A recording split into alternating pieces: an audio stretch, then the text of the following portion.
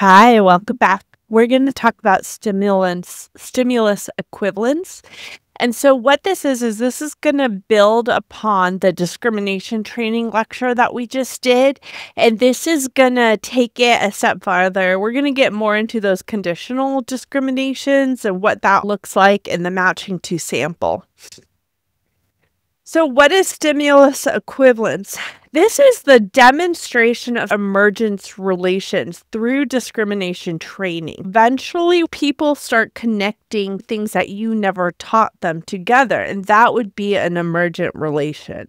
It's really the foundation for all our complex behaviors: reading, categorization, language, communication, social skills. We learn all that through emergent relations. So there's these core relations, and you do need to know these. The first one is called reflexivity. It's the identity. You can match a sample to itself.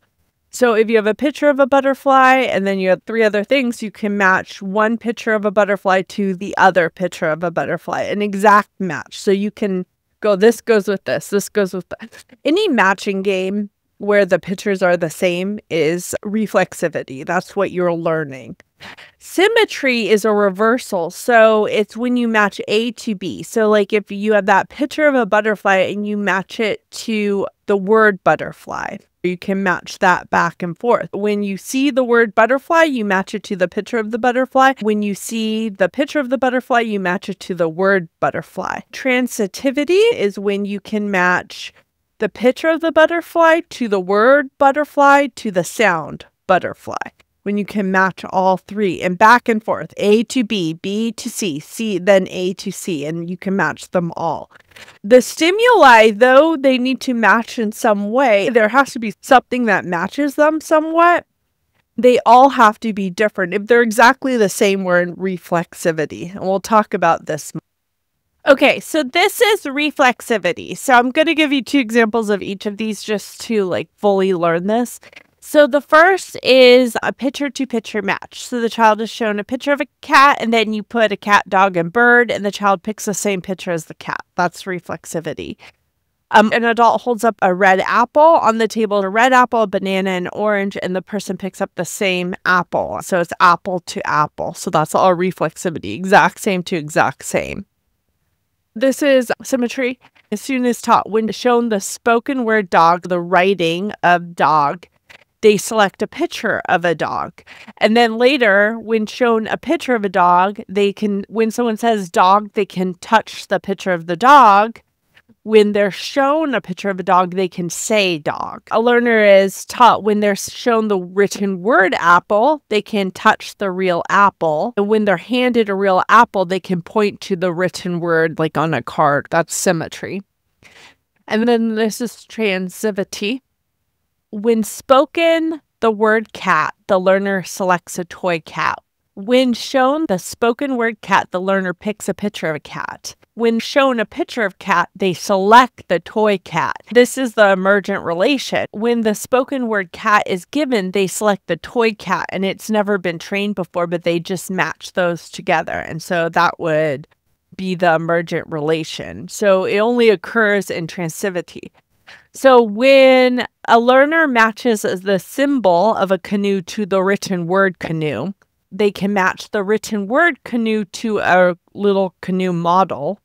When they're shown the symbol without training, they choose the real canoe model. With no direct training, they just start matching that on their own. That would be the emergent relation.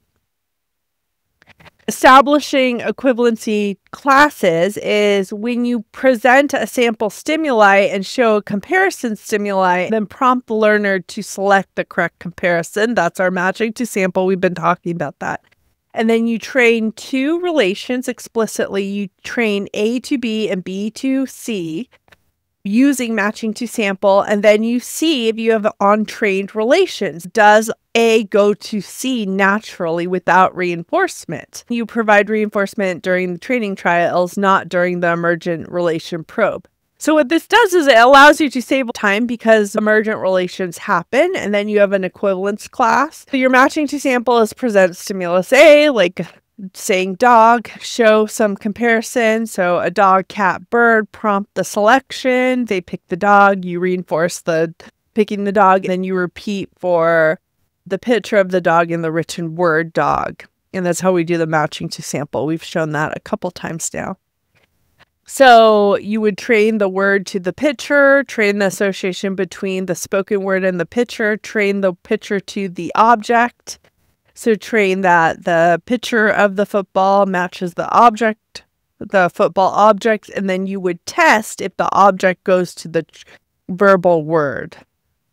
And here's some more examples. The train relation is a dark line and the derived is dashed, okay? You match cookie to a real cookie. So that could be a card with the word cookie on it or you saying cookie, but you match it to cookie. And then you match cookie to the word food because cookie is food.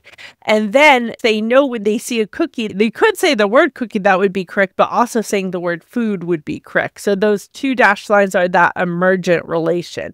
And you can see it goes back and forth. So where there's no arrow is what you show them. So at the top, you show them real cookies and you train them to say.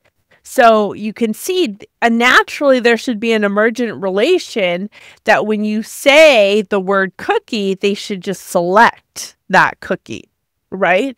And the same with when you say the word cookie, they say the word food. And then when you say the word food, just naturally they should start saying the word cookie. And once you get those two emergent relations, then the cookie, showing them the cookie and them saying food both ways happens. You could use precision teaching, you could use a naturalistic method, you could use any of them, but you're continually giving them prompts and then they're giving you a response and you're reinforcing them for that. Using emergent relations, we're taking away so much of our work because we're not going to have to train that stuff. It should just naturally occur.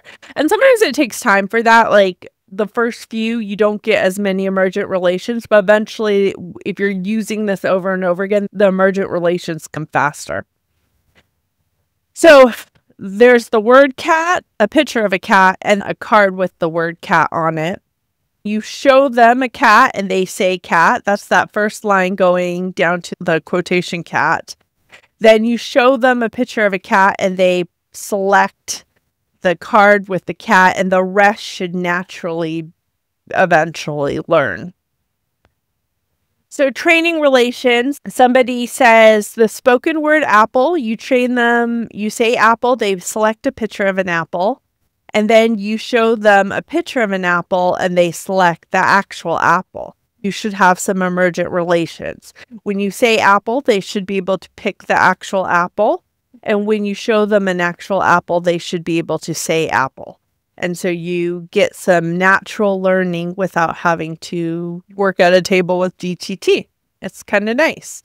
Okay, so you show symbol 5. So you show them a 5 on a card and you teach them that when you show them that they say 5. And then when you say 5, they select 5 dots. And then you should have some emergent relations. When you show them the card with the 5, they should select the 5 dots. And when you show them the 5 dots, they should select the card with the symbol. So you get those emergent relations. You can see, like for math, for early math, identifying 5, 6, 7, all the different things. You can see how important this is. When you show them a bee, like on a card, they say B. When you say "buh," they identify a picture of a butterfly. When you show them that bee, they should be able to point to the picture of the butterfly. When you show them the picture of the butterfly, they should say "buh," or it sounds like "buh."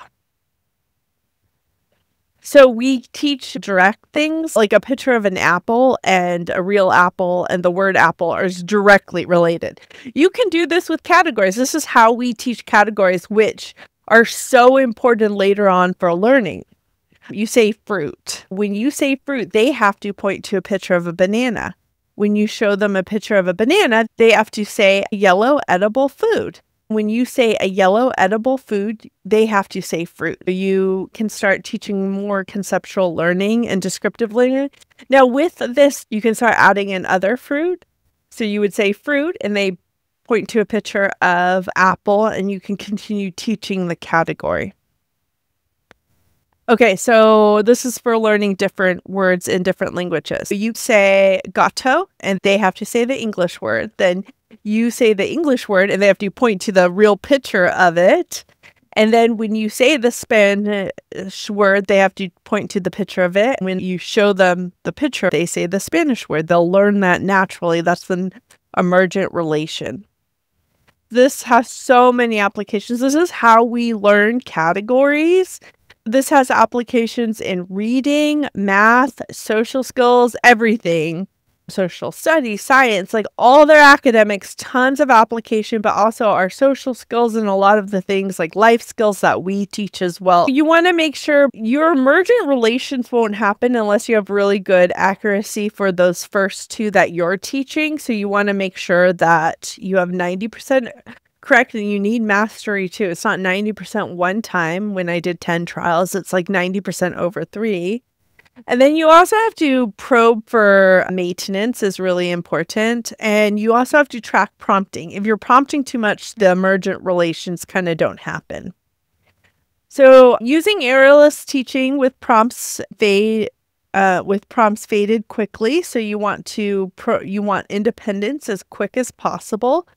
If you're working on generalization, vary that stimuli, different fonts, colors, examples, so the learner recognizes the underlying concepts. You want to ensure consistent reinforcement during training, provide reinforcement only during training trials, not during test or testing emergent relations. So you don't reinforce emergent relations. If you do that, they'll expect that, and that's not the point. The point is for the emergent relation to happen without discrimination training. Once they learn to find those connections, they'll do that all the time, and it helps them later on because they're able to find emergent relations just in schoolwork or other things. So you don't want they'll become too reinforcement dependent if you reinforce emergent relations. And then you want to monitor for false positives and retrain as needed. False positives do happen. Practice like coming up with classes. That's a really activity at this point. Think of things you could teach. Come up with 3 right now. Write them down on a piece of paper. This is complex stuff, so you always want to be looking at resources to do this, and you want to be getting supervision so you fully understand, like, this was an emergent relations, is great, they did this correctly, like, let's move on. You want that supervision with, like, somebody else helping you with these ideas. Okay, thank you.